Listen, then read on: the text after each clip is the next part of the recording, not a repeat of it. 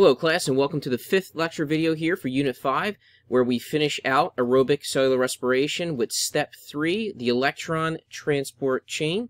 So let's get started.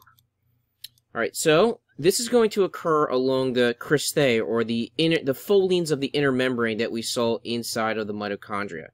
So the matrix is the center of the mitochondria, and what separates it from the intermembrane space would be the cristae. What's happening during this process of the electron transport chain is what we call oxidative phosphorylation. It's going to be very similar to what we saw during the light reactions called photophosphorylation, but instead of light energy exciting electrons and using those electrons to create a hydrogen ion gradient, we are now going to be using the electrons that we've been chipping away at as we've been breaking down glucose since we started glycolysis.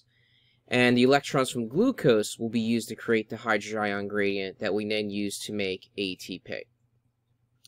So in order to do this process, we're going to need some inputs here.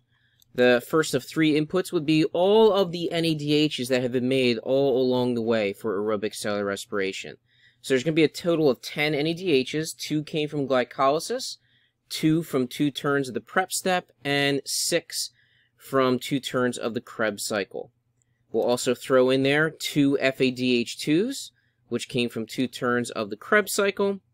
And finally, we're going to need some oxygen here. Oxygen is going to serve as the final electron acceptor here in the mitochondria during the electron transport chain. So you and I are breathing right now, not only just to get rid of CO2, but to bring in oxygen so it can serve as this final electron acceptor.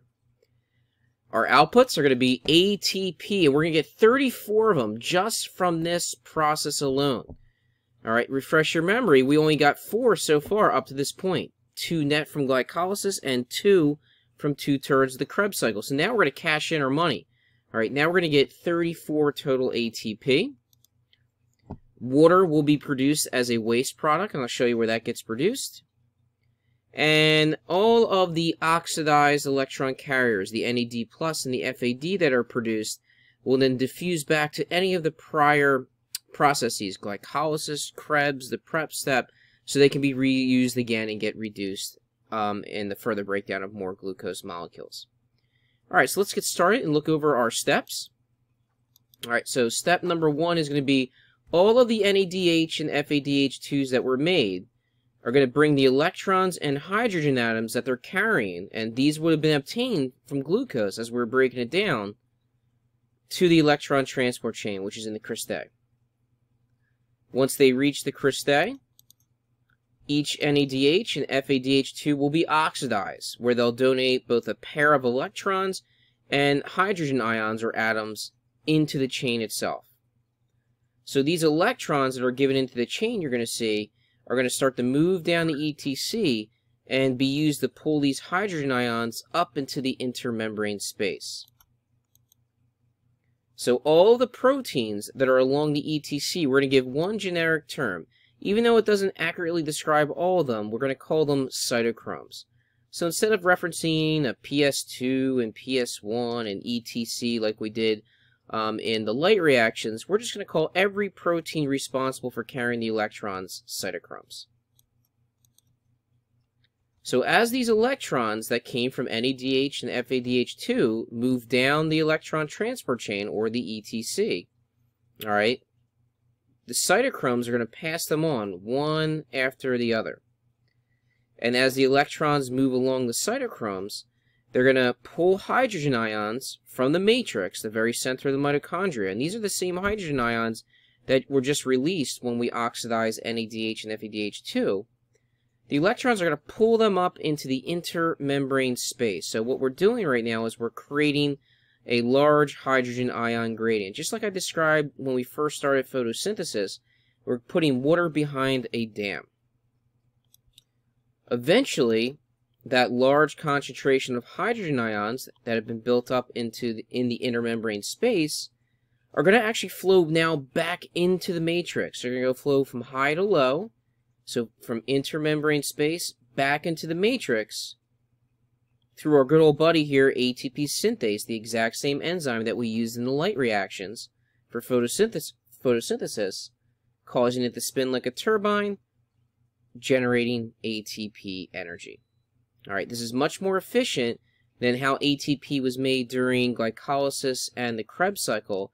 That was called substrate-level phosphorylation, where an enzyme just adds one phosphate group at a time to an ADP molecule.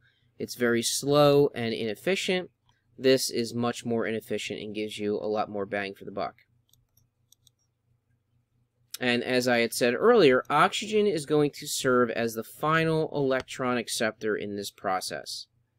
When oxygen accepts the electrons, it'll also bind to some hydrogens and become water. And water is the waste product of this reaction. Remember, water was needed, was a reactant for photosynthesis. Now it is a waste product for cellular respiration. So if we look at this diagram below, this region here where my pointer is the matrix. This lipid bilayer would be the cristae. And this area here where you see all the hydrogen ions is the intermembrane space. Each blue blob in the cristae is a cytochrome. The yellow arrows are showing you the pathway that the electrons are going to take until they get to the end of the ETC. Here are the NADHs and the FADH2s. Notice that NADH starts the process. It'll add its electrons as well as its hydrogen. So see this H+? That's actually coming from the NADH once it's oxidized. The FADH2 starts just a little bit further down. It can't bind to this protein. All right, it only reacts with NADH in particular, so it has to kind of go down the line a little bit. So when NADH donates its electrons pass through from cytochrome to cytochrome. And as they do, follow these arrows here, the electrons will attract hydrogen ions, usually a pair at a time, and suck them up here into the intermembrane space. So for NADH, that'll happen 1, 2, 3 times. It has a chance to pull up a pair of hydrogen ions. That's going to be important later on. The FADH2s, once they donate their electrons into the chain right here, they forego and skip this step. So the electrons from FADH2 will only have 1, 2 opportunities as they move down the ETC to pull hydrogen ions up into the intermembrane space.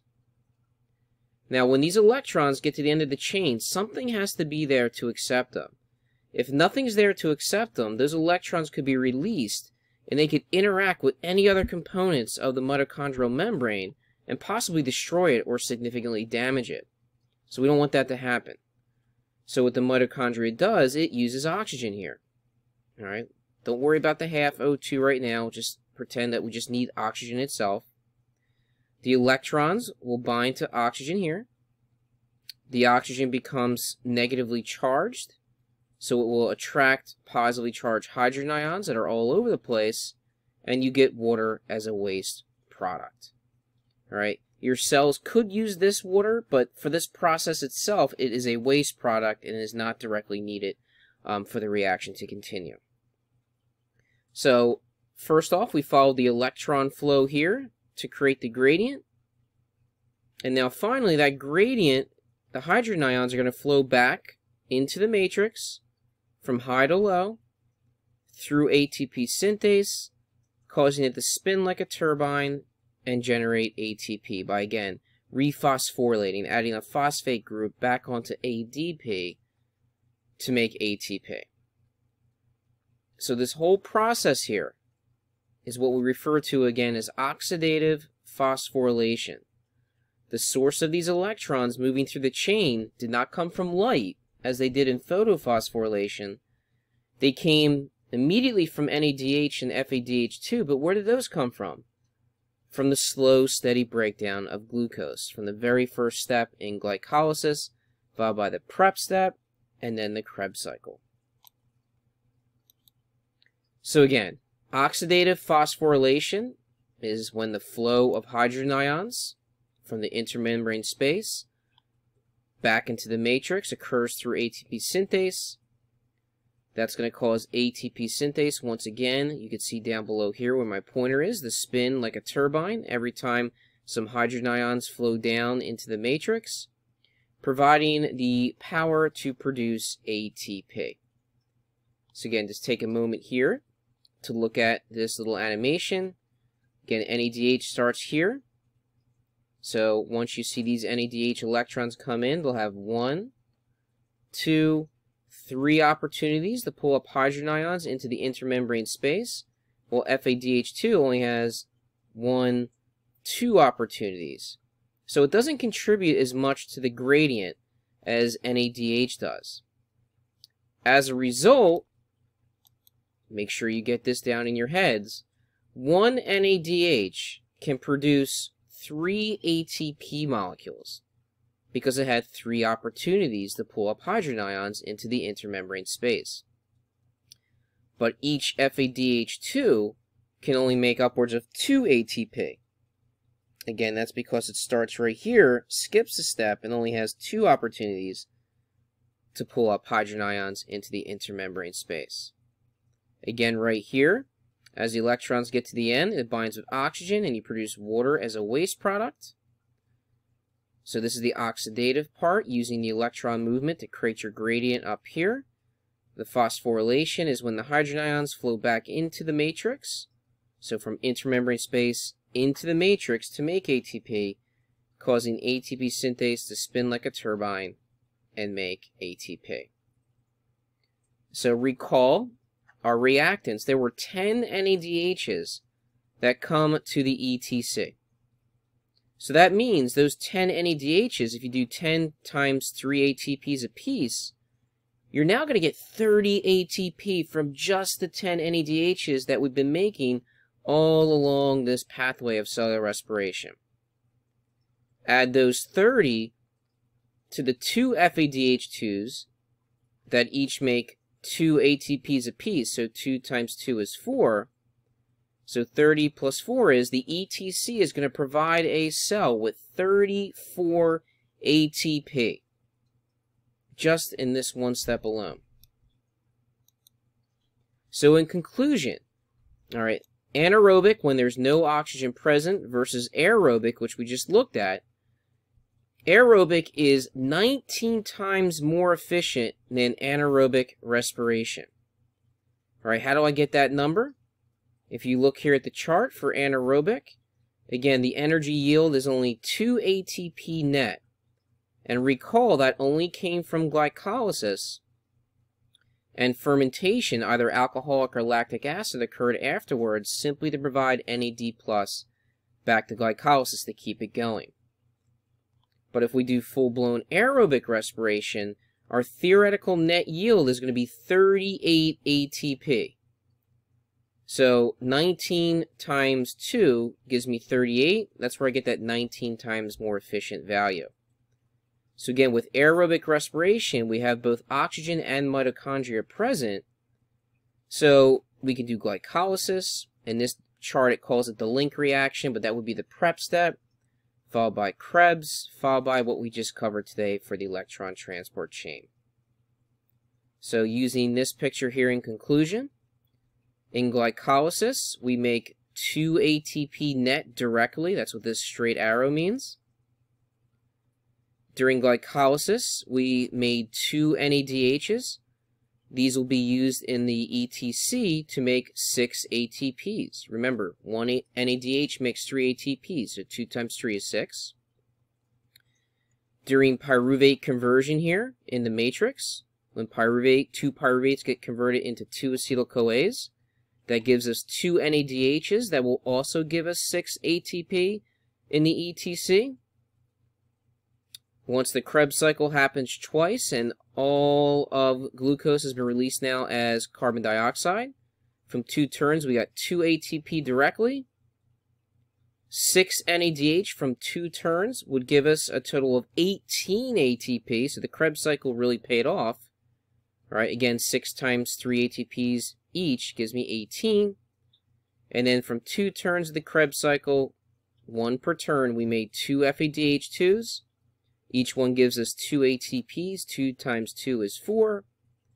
Do your magic addition, and you get a theoretical net yield of 38 ATP. All right, the gross would be 40, but we got to go back and subtract the 2 that we used here to get glycolysis going, and we get 38 net ATP.